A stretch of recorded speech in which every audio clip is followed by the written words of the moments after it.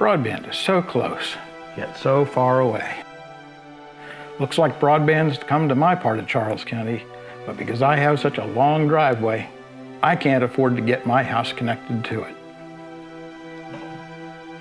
Hey, your internet's looking a little slow there, neighbor. You know, you should apply for the county's Long Driveway Category 3 grant program.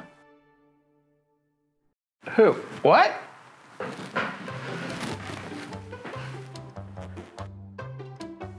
Wow, now this is a long driveway. Can I help you, neighbor? Applying for the Long Driveway Grant Program could help you get connected to broadband. What's that? It's a grant made possible through the county to pay up to $15,000 for the construction to connect homes at the end of long private driveways like yours.